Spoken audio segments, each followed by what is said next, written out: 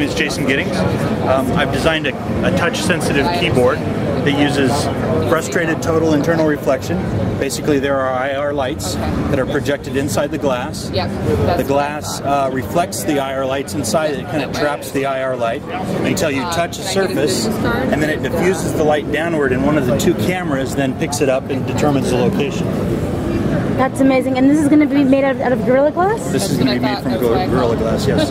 Wow. So, and do you know when you're going to try to be bringing it to market? So our tooling process starts within probably 3 or 4 weeks. Wow. It'll take a couple months after that. So we're expecting summertime we're going to come with our first production. We have some requests for product for medical use, and then it'll move into consumer shortly after that.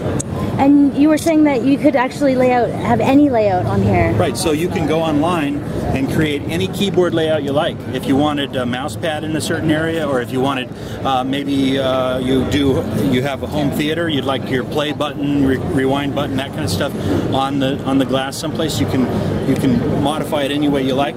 Print out the film, apply the film to the glass, and then you have a keyboard, and it's going to be totally backlit with LEDs, and so in a dark room you can see it. If a gaming room, you can, if you have gaming set up that's specific to a certain game, you can lay it out any way you like. And do you know how much it's going to cost?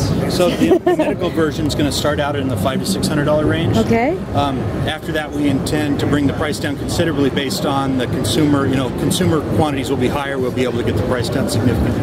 Perfect. Well, thanks so much for taking time to explain that to me. And the name of the product again was? Well, we don't really have a name for it. We're calling it Multitouch keyboard right now. All right. And the website where my viewers can follow up on this? Right now, you can go to Kickstarter.com. That's where we started off. We're going to have a website soon. Kickstarter. Awesome. Thank you. Thank you.